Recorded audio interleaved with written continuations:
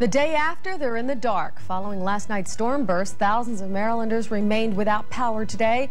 We'll show you how they're coping as they clean up. Hello, I'm Lisa Willis. Also tonight at 10, the one thing they didn't need any more of in the Midwest, rain. We'll have an update on the battle with the mighty Mississippi. And an uncertain future on the job front as a major manufacturer considers closing plants nationwide, including 2 in Maryland.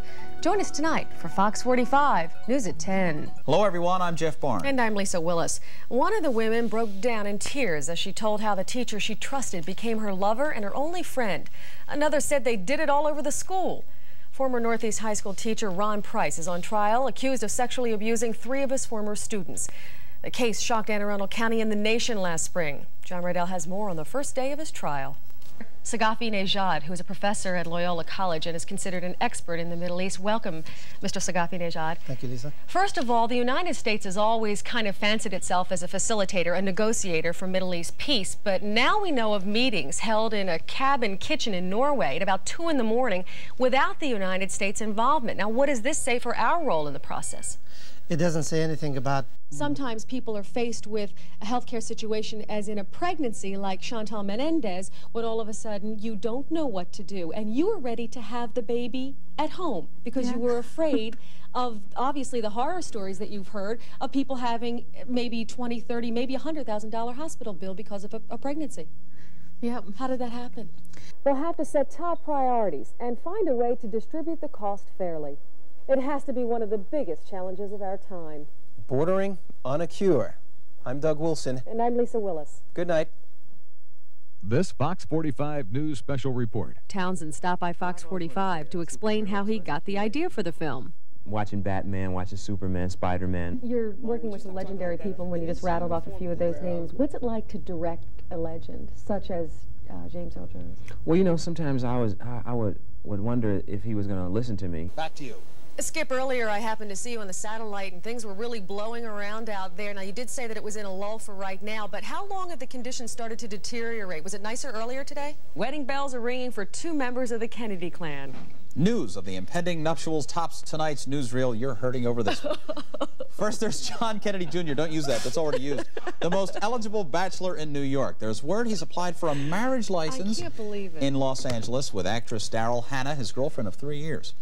But one British newspaper says, Lisa, the couple may already be hitched. And John's cousin, Representative Joe Kennedy, is engaged to a staffer in his office. It would be his 2nd marriage. How about that? Yeah, how about it? From wedding announcements to a very big birth announcement. Thanks a lot, Steve. Just over a week ago, 2 little girls lie in a Baltimore hospital incubator, crying and wiggling like most other newborns would. But what made these Washington, D.C. twins different was their close proximity to each other. Today, for the first time, meet the Varela twins, who doctors knew before birth were joined physically, but not for life. You can see the joy in Elva Varela's face as she cradles her 9-day-old baby girl. Little Abigail was just one of 2 infants Elva gave birth to on that day. But what we are noticing more and more is the people on the street corners holding signs that read like Situation Wanted ads. Will they really work for food? Do they really need a job? Are these a sign of the times? This is the look of desperation. I don't want to do this, but to live out here, I gotta survive like you. I got to eat. You don't know who's for real and who's not for real. Some of those people really are in need, and some of them just don't have it in their heart to be sincere. But you can't be judgmental against those people. You have to help them. Sometimes it's not in your heart to say yes, but maybe you just have to say yes. I was trying to use shoes for a job. I would get on my knees to scrub a floor for a job. Sweetheart, all I want to do is work. The sign reads, "Will work for food. I'm homeless, please help. Need a job." Is it a gimmick or is it a sign of the times? Today, this is what they call work.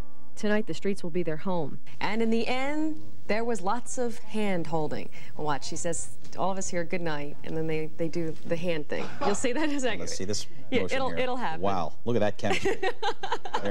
Can we there we right thank there. goodness. One more, and there's one more. It was only a half-hour program.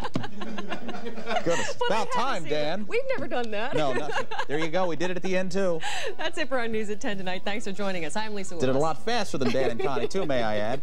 I'm Jeff Barn. Have a great night. We'll see you again tomorrow at 10. Bye-bye.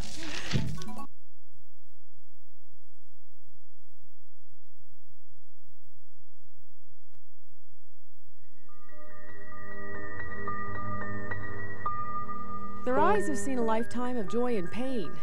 They've watched their children grow, lived through 24 presidents or more, several wars, survived the death of a husband or a wife and learned to carry on, witnessed the age of technology unfold before them, but they can't remember most of it. Alzheimer's has stolen their memory and spirit.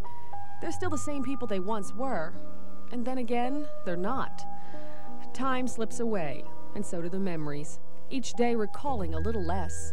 She can't even get the crux of the idea out, and so it's just difficult for us to even help her. It's harder than it would be with a game of charades because she can't even fill in the meaning, and so she's there saying, "Oh my goodness, I can't like that," and we can't even help her. It's extremely frustrating. This is her mom, Elizabeth Sloan, a vibrant, college-educated, gifted artist who has led a full life.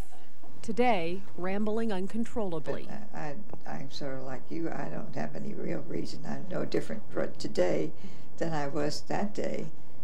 But my parents were going to be doing some business work out. Elizabeth is not aware her sentences are not making sense. Her daughter has chosen a new type of special care facility in the Baltimore area, geared specifically for Alzheimer's patients. She insists the regimented routine here has improved her quality of life. Others don't have it that good. They can end up like this 82-year-old Alzheimer's patient dumped at an Idaho racetrack last week, presumably by his daughter who couldn't afford to care for him at home. I guess if they have to be at home with them, that they need a lot of patience. They should try to form some sort of routine or structure and not sit the person in front of the TV as they might a 3-year-old. Alzheimer's affects an estimated 4 million people, but as baby boomers grow older, scientists are predicting that number to rise to as many as 14 million into the 21st century.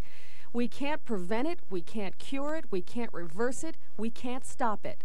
However, there is a genetic component to Alzheimer's, and they're finding there are at least 6 different types of Alzheimer's disease that are caused by a genetic disorder. It's a small beginning, but it's the only lead so far. She's very social, likes to talk to everybody, but she talks in sort of confused way. So people that are not mentally impaired don't want to, really put up with that for too long. Linda Astel's mom, Elizabeth Robeson, is here at Meridian too. Elizabeth's Alzheimer's set in quickly, and she rapidly deteriorated. My mom, she tends to get confused about details, but she'll